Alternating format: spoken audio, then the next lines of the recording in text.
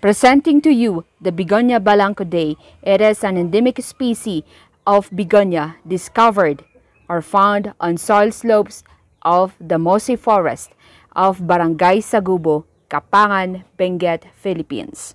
This species was named in honor of Professor Teodora Balangcod and her family for their hospitality and her many research contribution for flora preservation and ecological conservation in the Cordillera Administrative Region.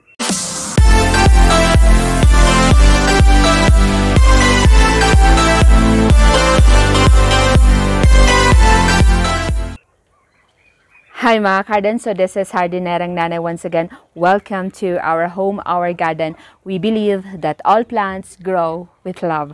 So, like, comment, and subscribe and click the notification bell for more home gardening tips and vlogs from Jardinerang Nanay. So, we have here a Begonia Balangcodiae. I love this one. I fell so in love with the, prints on the leaves. It's very beautiful. This is a rare variety actually. And see, it is an endemic species found in Kapangan, Benguet. And then I have here some propagations. Let me show you. So they are here already for a month. So let's check how are they. Let's check the roots. Okay, let's open. There you go. So let's check this one.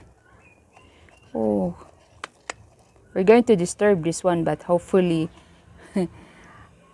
it will still be okay if we plant them back. Oh, see, I use some root powders here. So the soil that I use, or the soil medium that I use, is the coco peat with some composted alnus tree leaves. If you don't have the composted alnus tree leaves, you can use the pure coco peat. The coco peat is good because it's naturally moist, so you don't need to water them if you put them inside the container. So as you can see, the roots are good. So actually we can transplant this one already. Okay, and then this one is also surviving. So I bet it is the same roots with the other one, the first one that we remove. So that's good. So I think this is ready for transplanting already. Okay, so this is just what I do. Just cover this one. There we go. Then for this one, we're going to transplant this one in a well-draining soil so that the soil will not be saggy. Okay, if you want to add coco peat in your soil mix, it's okay. Okay, and then I suggest that you add some pumice also. Right, you can use a carbonized rice hull. That would be 20% of it. Okay, for the watering, don't overwater it. Okay, for this one, I water it once a week. All right. Okay, so it's very nice. This is good if you plant it on the ground. It will grow taller, but make sure that you plant it in an area wherein it is bright shade, indirect light, moderate light, like those. Okay,